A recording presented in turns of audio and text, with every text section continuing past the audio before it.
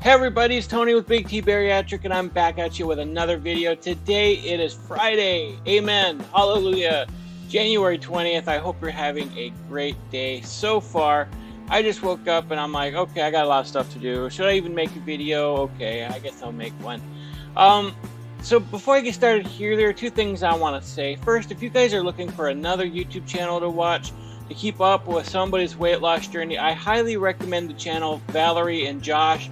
They're two new friends of mine that I made through my channel, and they're also a part of my Discord.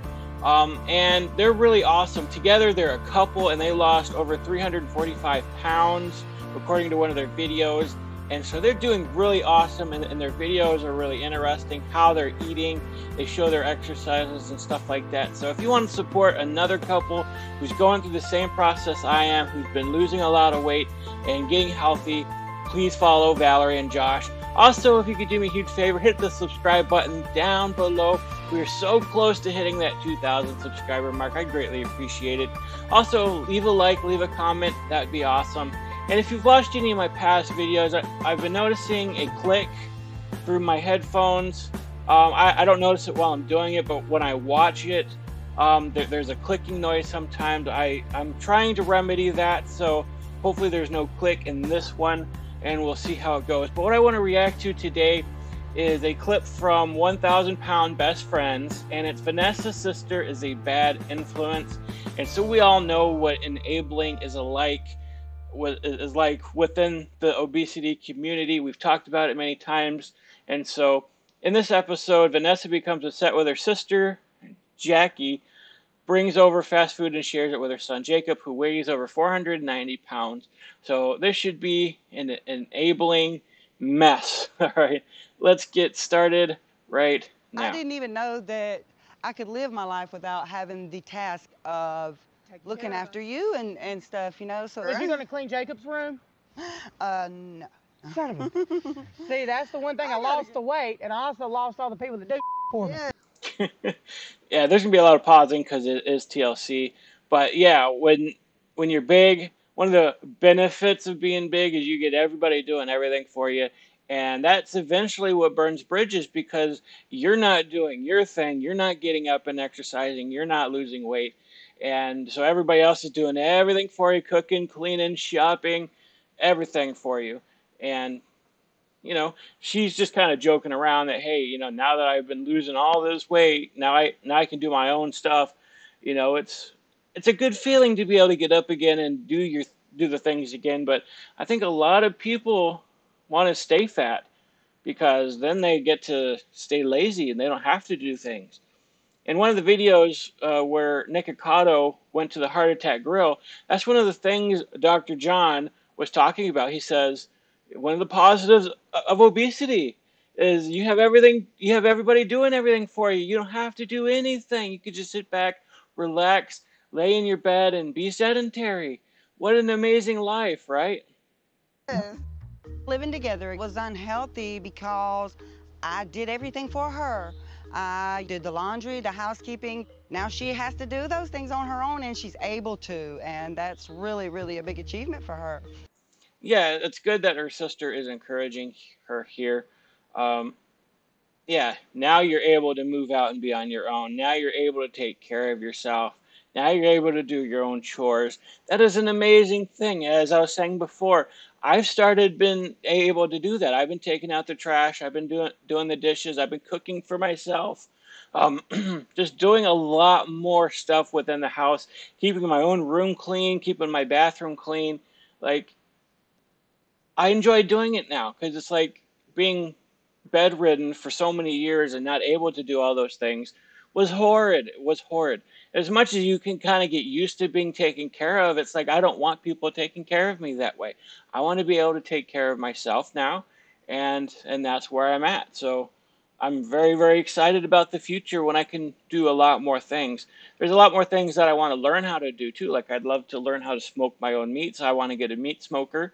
You know, just being able to walk around the block and exercise and stand on my feet a lot longer than I can now. And, you know, I'm still sort of shaping myself into that mold where I'm fully able to be on my feet as long as I want to. So there's still a limit, but that limit is stretching out. It's growing as I gain more mobility. Sit down. So you doing all right? I'm doing good, Are you still playing your games and stuff? Yeah, that's what you don't do. When you go to somebody's house and they've had weight loss surgery and they have a 490-pound son there, you don't go there and eat fast food in front of them and it looks like she's offering him a fry. Like, that's enabling to a T right there. Why would you do that? It's like going to a cocaine addict's house and waving a bag in front of them like, hey, I know you went to rehab and I know you're doing all this hard work, but come on, we can just have one, we can party a little bit, right? Yeah, same thing. That's good. Yeah. You been doing everything? Yeah, just working all the time, and that's about it. What the heck? I wonder if she's a feeder type. I mean, she's not sexually attracted to what I would assume is her nephew or her sister who's big, but I don't know. Maybe she feels a certain type of way about her sister and her nephew being big, and she's sort of losing her identity or connection with them now that they're working on losing weight. Or maybe she wants to be the favorite aunt by offering him this milkshake or whatever. Um, that's the psychological issue that a lot of people who are feeders or enablers have. Like, they've been used to a certain lifestyle, and it can be hard to break. I mean, just last night I was thinking about making a YouTube short on this, but I'll just post it right here, I guess. And I might still do it later. I don't know. But last night my mom had some ice cream. She bought some chocolate ice cream when she went to the store. When we went to the store a couple of days ago, and I was frustrated that she bought it because we don't need that stuff in the house. She doesn't need it, even though she's not overweight. I don't need it, but whatever. She bought some ice cream, and and so she got a bowl of it last night. And so I made a joke with her, hey, can I sniff it? Can I sniff your ice cream? Because there's that meme of that person who's on a diet, and so that they eat it, or they sniff it, an Oreo, and then they eat an apple, and then they sniff the Oreo, and then they eat the apple. So I was just making a joke with her. She goes, it's okay, you can have a spoonful. And I was like, sometimes enabling is a mindless thing. You don't even really think about it. You don't think about what you're doing or what you're saying. Because earlier that day, yesterday, I just had a conversation with her about how I need to go strict, that I can't indulge anymore. I can't have a little bit of ice cream. I can't have fried foods. I can't go to McDonald's. I can't have the steak bagel. I can't do any of these things anymore. That I need to be strict this month and beyond. It's not just this month, but I have a goal I'm trying to reach. And so it was only a few hours later that she's like, oh, it's okay to have a bite of ice cream. Go ahead. It's like, yeah, that one bite would have turned into several bites. That full sugar, once it hit my brain and made me feel good, like I was going to go back for more. And so sometimes you don't even realize that you're enabling somebody, that you're tempting them.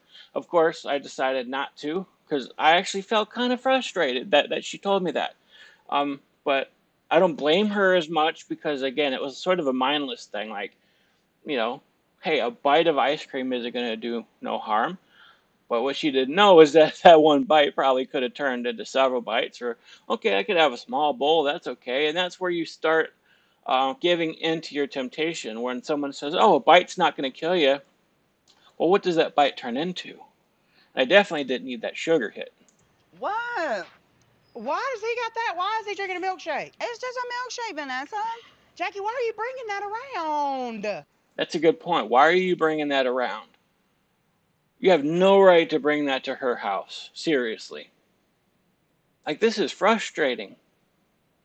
Again, you go to an addict's house and you bring their drug of choice to them.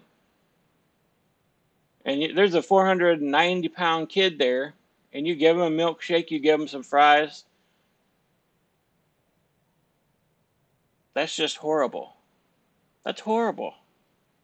This is my lunch. I know, bought but this for myself. I'm just sharing it with them. Bringing fat foods into this house is like bringing a bottle of liquor to an AA meet. Yeah, exactly what I was saying. Except my example is cocaine, but bringing a bottle of liquor to an AA meeting, yeah, you just don't do it. Even if it's your own lunch. It's like, look at what I can have. Look at what I can have. It's just temptation to the 9th degree. It's horrible. And the fact that you're going to argue with her over it, knowing that they have an addiction to food, knowing that they're trying to get healthy, it just shows what kind of a crap person you are. You care more about your own selfish desires, your own lunch or whatever. If you wanted lunch, you probably could have asked your sister, hey, I'm coming over. What do you want for lunch? Do you want a sandwich? Do you want me to get you a salad? Something. You didn't have to bring a burger and fries and a milkshake over to someone who's recovering from their obesity and had weight loss surgery and trying to get their kid healthy. Okay, that's just something you don't do. But you don't know, this boy weighs 490 damn pounds. He got one damn milkshake and still lose weight. No. No. I've been learning that the hard way. Like, your weight loss is dramatically slowed once you start introducing a little bit of this, a little bit of that. And before you know it, you're back to your old eating habits. If you're going to diet, you need to diet. You need to focus on a complete lifestyle change and cut those foods out of your diet completely. I used to be one, and I've even said it on this channel. So I've been growing and learning more lately. But just that little bit of cheat meal, that little bit of ice cream, that little bit of whatever is going to sabotage your diet. And if you give in once, you're going to say, oh, well, twice ain't going to be a big deal. What about 3 times? That's not going to kill my diet. That's just 3 meals. That's just 3 days out of a 30-day month. But it has a dramatic impact on your body because your body is getting into a health mode. It's losing weight. It takes time to, get that weight off. And then if you start introducing fat foods again after you've been dieting, after you've been doing well, like, it completely switches your body's role and it starts storing glycogen again. It spikes your blood sugar. You start gaining weight again. And it has a dramatic effect on your body. And so flip-flopping back and forth between eating healthy, okay, I'm going to eat some fat and crap. Eating healthy, I'm going to have some sugar. I'm going to have some milkshake and some fries. Eating healthy and just flipping and flopping, like, that's not good for your body. Oh, no, no, no, no, no. I understand my mom being, upset and everything like that, but it's just a milkshake, and I don't see why she's so overly angry. That's a fat person's take, right? It's just a milkshake. Why are you being angry? I can have a milkshake. Well, if you're trying to lose weight and be healthy, like, dude, you're 490 pounds. You got to do better than that. You got to think health. You got to think happiness. Because if he gets any bigger, and he's already a young dude, he could be bigger than me in the next few years. Like, he needs to start thinking about a lifestyle change. He's been probably enabled by his mom, who was super healthy. Like, they ate the same foods together, and it was not healthy, it was not clean, it was not good. So they gained weight together. And so now that she had weight loss surgery and she's changing, he's probably frustrated with it because he has to eat healthy and clean, and she's trying to get him to lose weight.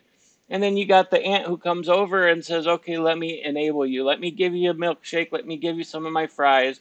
And it's like, oh, man, I missed that. I've been struggling so much living here with my mom and eating all this healthy food. I don't like whenever my mom and Jackie fight because it's just, annoying and useless, especially if I'm in the middle of it. This baby has got to do some more healthier eating. You offered him a milkshake and a goddamn fry. Yeah, exactly, Vannessa. He's got to do better.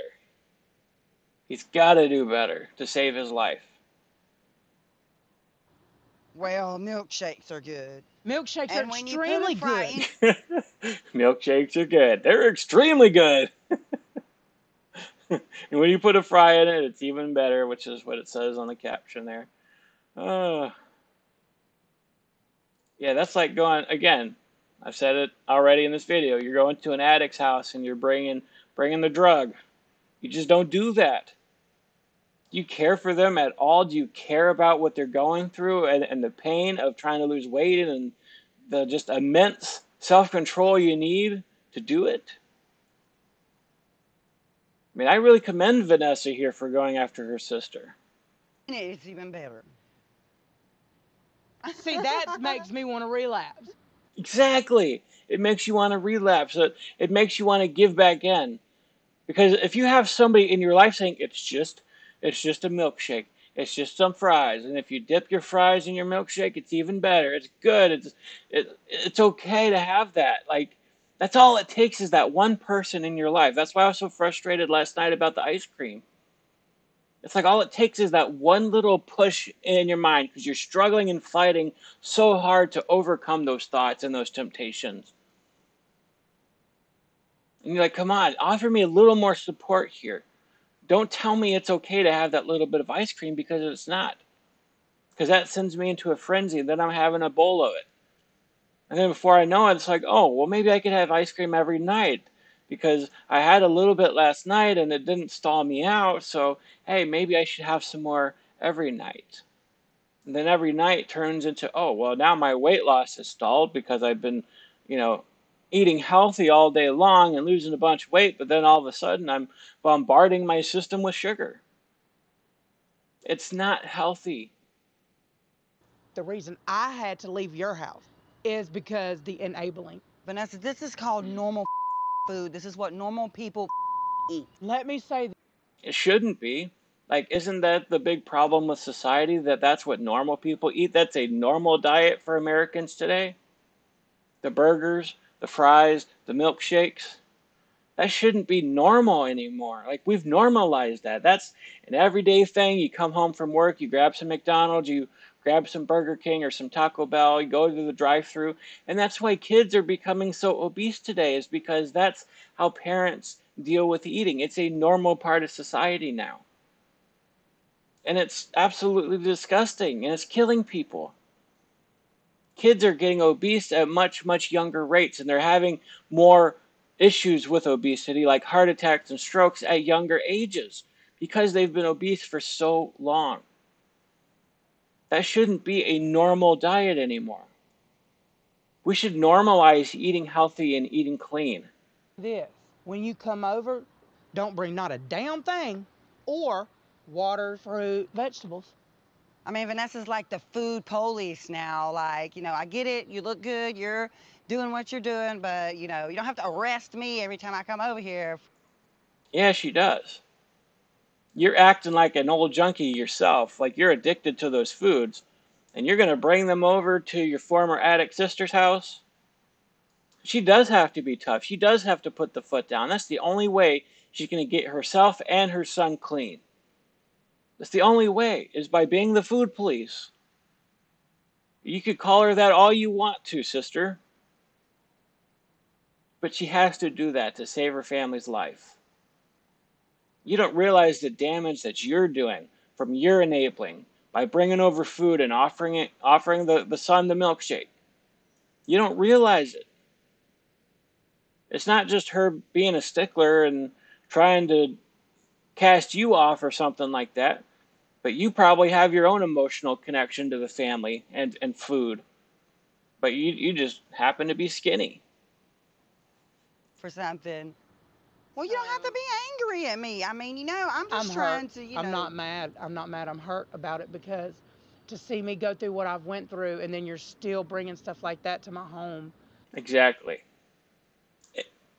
Just like last night, I was frustrated. I was a little hurt because I just explained to my mom that I need to do this.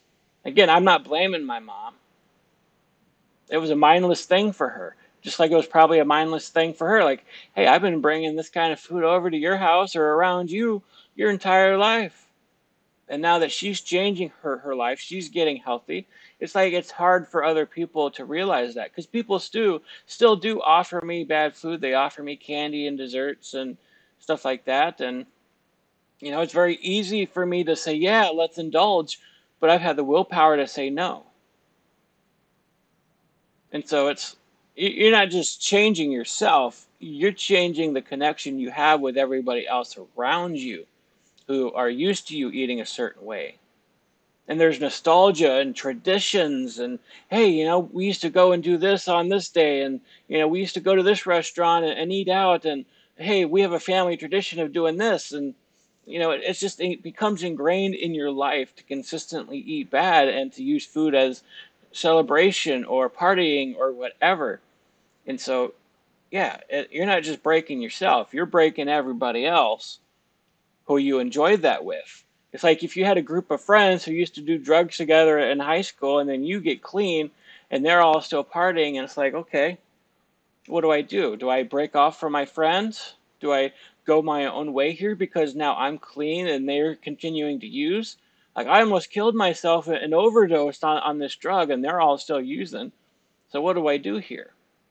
So yeah, she definitely has to be the food police. She has to tell her sister, listen, I'm hurt. Because you know the struggle I went through. You know the fighting that I do every single day. How dare you bring that stuff into my house? It's hurtful. Jacob's gained over 30 pounds in the last 8 months. I mean, that's not as bad as we've seen some people on these types of shows where they've gained 30 pounds in a month. I've seen 50 pounds. I've seen 160 pounds in like 1 or 2 months. Like, that's a ridiculous amount of weight gain. So 30 pounds in the last 8 months, it's probably a little slower because he's a younger guy. He's a bigger guy. He's taller. So, but still, 30 pounds is a lot to gain. And he's on the wrong path, because in the next year, that could be easily 100 pounds gained. And now I understand why Jacob gained the weight. Now what I've got to do as a mother, I'm going to take charge. Making him a doctor's appointment, putting a stop to this, putting an end to this right now. Yeah, she's definitely not going to allow enabling in her house. She's putting her foot down, and that's exactly what she needs to do to save her son's life. Anything short of that is child abuse, in my opinion. And you might disagree with me on that, but if you're allowing your son to be enabled, I don't know how old he is. If he's like 18 plus, then, it's not child abuse, but yeah, you seriously need to do something to save your son's life, and do it right now. And Jackie needs to understand, this is my house, my rules. You will not disrespect me or my child in my house. I don't care who you are. She keeps this up, and I'm going to get a Rottweiler and post it out front. That was a clip. It was a quick one. I actually saw this clip the other night when this episode aired, and I thought, oh, well, that would be a good one to react to. But yeah, this is a good way of people who don't understand what enabling is like, for you to see what we go through.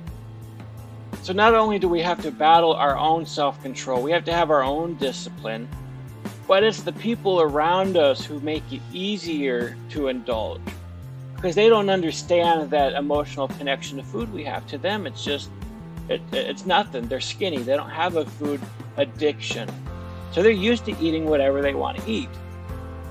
And so when they come around you, they're still sort of expecting that same connection, that same bond that was there before. And that bond could have been food, that bond could have been any other thing, but it's very hard as a person who's trying to get their lifestyle right and overcome a food addiction to live in the same world as everybody else, when everybody else is going out to eat all the time, getting fast food all the time, ordering pizza all the time.